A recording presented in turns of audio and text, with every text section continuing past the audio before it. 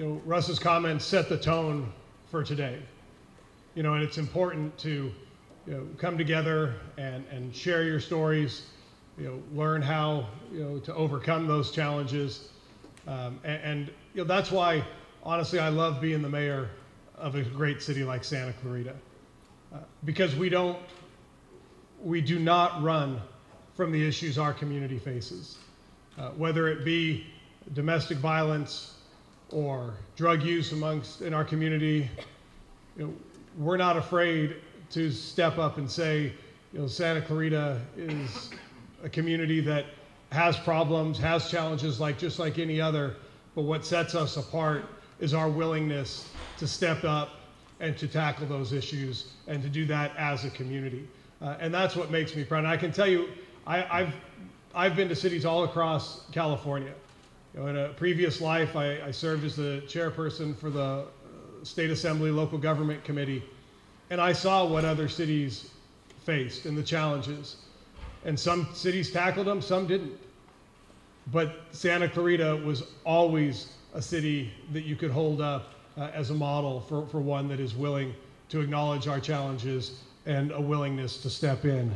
And for this to not become bystanders, but actually to be, I don't know if this is a word, to be upstanders, that we're going to step in and not shy away.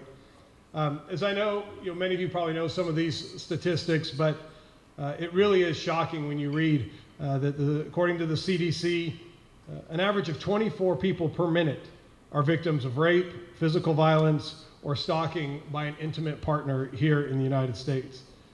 And so that calculates to more than 12 million women and men over the course of a year.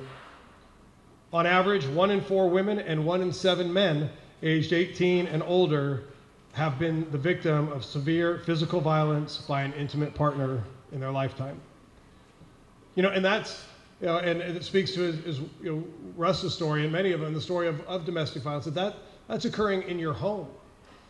Your home that's supposed to be your sanctuary. Those of us that are parents, we, that have multiple kids, right? You tell them, it's hard enough at school. It's hard enough, day-to-day life. When you come home, this is where you feel safe. With your siblings, with your parents, your grandparents, and to hear those type of statistics and how many, men and women and certainly children, do not have that feeling of safety at home. As Russ said, his sanctuary was the movie theater. I mean, it's hard to even fathom that those are the things that people face on a daily basis. And as we said, Santa Clarita isn't immune. Yes, we are consistently ranked as one of the safest cities in the country, and we take great pride in that.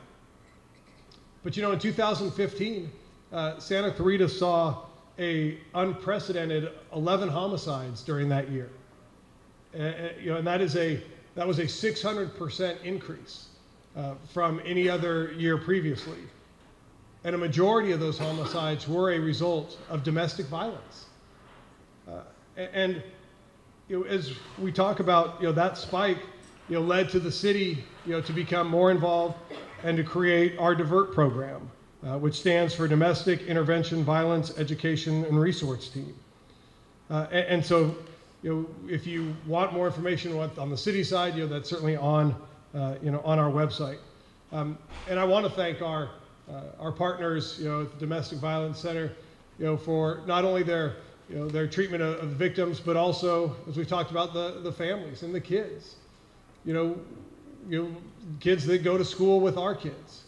If they're not victims themselves, they are certainly witnesses to it in every school, and that serves as a obviously very traumatizing childhood.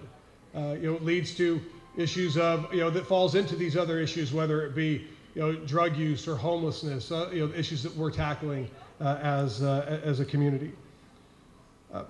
And so I just wanted to again thank you and welcome you all for being here. And again, while as the mayor, I sometimes the awards and the recognition comes to the city, but I will tell you, I know firsthand that the work that makes Santa Clarita one of the best cities in the country is not always done at City Hall. It's done here, in events like this, where people who love this community, care about your community, love your neighbors, are willing to tackle these tough issues. And I want to thank you very much for taking your time on a Friday morning to be here and to say that Santa Clarita, we know we have challenges, but we handle them differently than others, and that's why we're going to be okay, and why I'm so proud to serve as your mayor. So thank you very much for being here this morning.